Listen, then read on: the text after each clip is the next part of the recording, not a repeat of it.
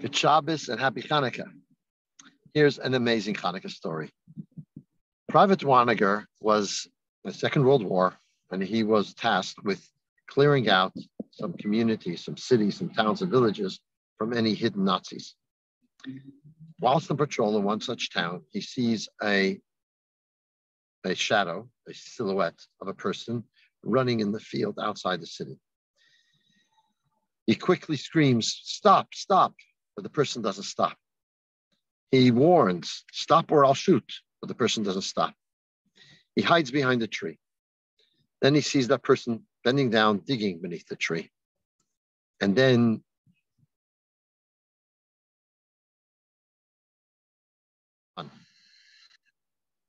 as he's running, Private Waniger says, "Stop, stop," and he doesn't stop. So instead of shooting, he decides he's going to run him down. He chases him, he tackles him, and he notices it's a child. It's a 10-year-old boy. And as he tackles him, there is a Chanukah that falls out of his hands. Captain Waniger picks it up, and the boy schleps it away from him, saying, "No, this is mine, this is mine." This boy obviously was afraid with anyone in uniform after witnessing being forced to witness his father being shot and not knowing the whereabouts of his mother. He had come back from concentration camp, and he was all alone in this world. Captain Waniger got close to this young man whose name was David. And after a few weeks, he says, "Do you want to come back to New York with me?" To which he says, "Yes, sure." And he takes him back to New York, and he does all the paperwork, and he adopts him. And he was involved, very, very involved in the community, and a curator of the Jewish Museum in Manhattan noticed the menorah, and he says, "This is something very valuable. It's hundreds of years, European old Chanukah, and it would be suitable to be in the museum." So he offers the boy $50,000 in those times to give him this Chanukah. But the boy refused. He says it's a heirloom in his family for hundreds of years, and he's not giving it up for any money. When Chanukah arrives, they light the Chanukah by the window. The young man goes upstairs then to do some studying, and Private Waniger is still downstairs in the room with the Chanukah, and all of a sudden he hears a knock on the door. He opens the door, and a woman comes in, and the woman says, "Can I see that Chanukah? I want to get up close to it because I had something very similar in my family, and I've never seen anything like it in any other place. So I'd like to see it." And she starts asking questions. "Where did you get it?" She says, "Look, I don't know much about it. I'll call my son down and he could explain."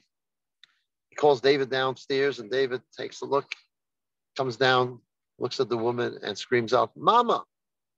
And mother and son embrace due to the Chanukah. What a beautiful story. But it's another one such story that represents indeed the power of the Chanukah candles. You see, the Chanukah candle, because it's a mitzvah associated with light, really represents the soul and mitzvah in general, because King Solomon has two verses. One says, "Kiner mitzvah Torah," mitzvah is the candle and Torah is light. And one says, "Ner Hashem nishmasadim," the candle of God is the soul of man. And so there's a resonance. When we light the Chanukah, there's a resonance in our soul and awakens a Jewish soul, which can explain why the Rebbe was so adamant about lighting Chanukah candles all over the world in all kinds of public places. It touches something in the soul of a Jew. I remember when we just arrived and we made a Chanukah menorah, we had a plumber friend who made it out of a large 19-foot menorah out of pipes, out of white PVC pipes. We put it in front of our Chabad house.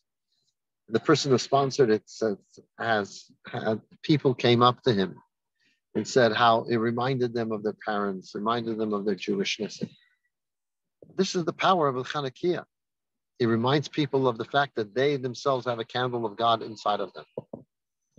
And that's why the previous Rabbi says you should look at the Chanukah candles and learn the stories that it's telling us. Because it tells us a story about our soul, it tells us a story about our obligations and what we have to do in this world. I've given some meditations on it, how number one, the oil is the mitzvah, the wick is the Torah, or the oil is the mitzvah, and the wick is the soul, is our soul. And our souls can do lots of mitzvahs, consuming lots of oil, as the wick does. But it needs the mitzvah to retain the light upon it.